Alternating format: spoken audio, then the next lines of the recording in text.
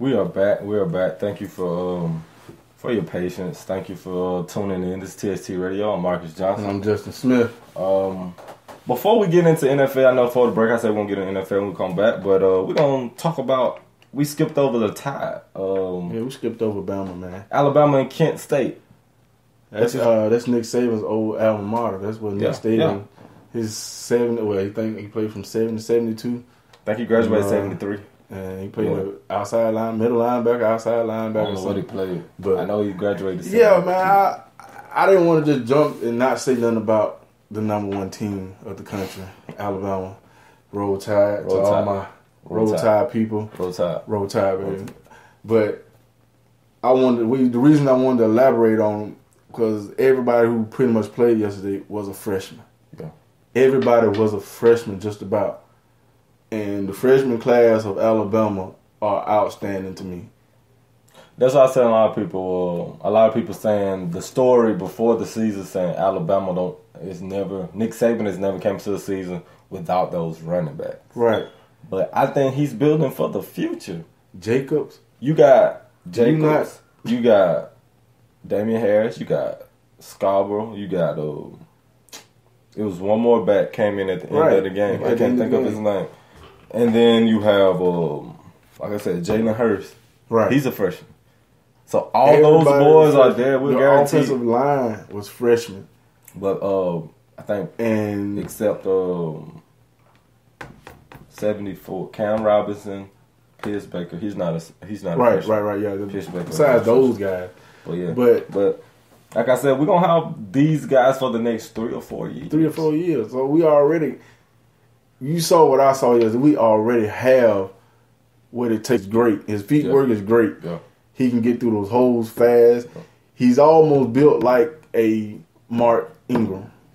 He's almost his size. I think he needs to be a little bit taller and work out a little bit more to get those definitions in his legs. Because Mark Ingram had like huge legs. Yeah. He has huge legs.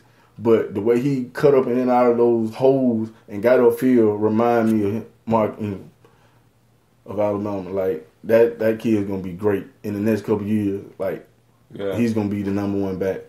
Yeah, we got some good underclassmen. Jalen Hurts, I still feel like he need to get the ball out of his hand a little faster. Just a little fast. He's still throwing in double coverage. He's still throwing those deep balls and double coverage.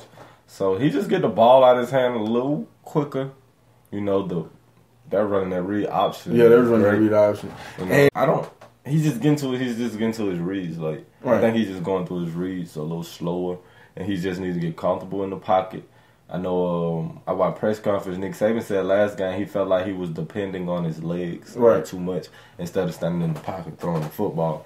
So if he get that together, defense playing great. Defense are always playing great. Defensive line, Allen, he's out to a good start. Payne off to a good start.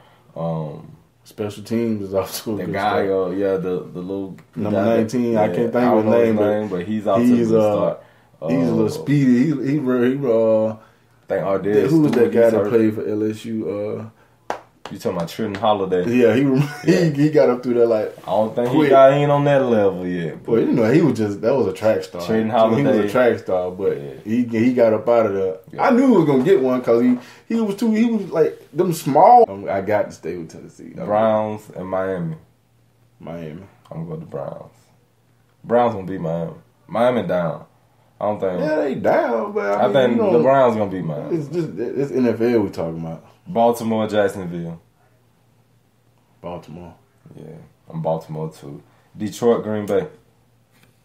Green Bay. I'm gonna go with Green Bay. I'm gonna go with Detroit. Broncos and Cincinnati. Broncos. I knew you were gonna go with Broncos. Minnesota and Carolina.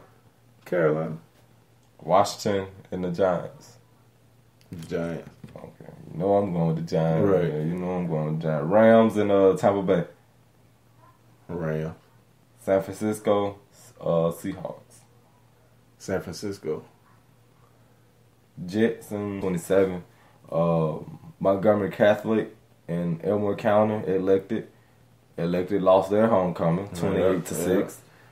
We had Cheatham County and Russell County 34-13. Cheatham County took that. Wetumpka had their homecoming versus Greenville. They won that 41-19. Right. I was there at that one. Go check the page out. You can find highlight film on there. Some highlights on there. Homecoming courts, king, queen. You'll find all that. Pictures, videos, all that on my page.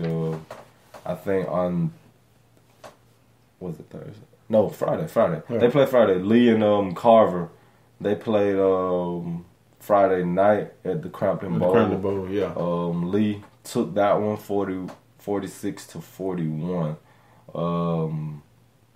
I can't remember who Opelika played. No, I know this ain't going overlooked. That, but I think they said the guy transferred. You know, when you transfer, you gotta go through so much paperwork. Yeah. They call it something called bona fide. Something he wasn't bona fide or something. But I think he's registered now. They got him all completed. Yeah. But I think it was just something that Chad really didn't make sure that all the paperwork was done. I don't think it was something that they was trying to do under the radar. Yeah. I don't think that. I just think it was something that didn't get completed.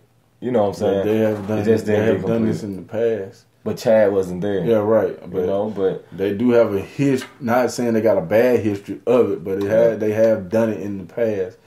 But like I said, it's unfortunate that they had to give up their only win. Player, as a coach, I coach the youth league. When you get a good player, you be ready to get him on the field. Yeah, you want to use him right then and there. Because we have to get. We have like one of my best running backs coming in the season was overweight. But I didn't know that. Honestly, I didn't know that until the first game of the season. I was lining him up at running back. I was ready for him told about he been playing running back out his whole life. I was ready to line him up. They called him, hey, he can't play. But that wasn't something that I knew. Right. You know what I'm saying? Because I don't bring a scale to practice every day and weigh the guy. So, I think it was just something that just got overlooked and they're working it out. And I think Chad, I don't think he's going to be there too much longer because he's not proving that he can win. While we're in high school, I want to shout out to Kendall Lacey. They I think they fell short to Colquitt this weekend. And Kennedy. Yeah, he's at University of Alabama. Shout out to all the local former alumni from Wetumpka and all the what his name? Charlie. Charlie.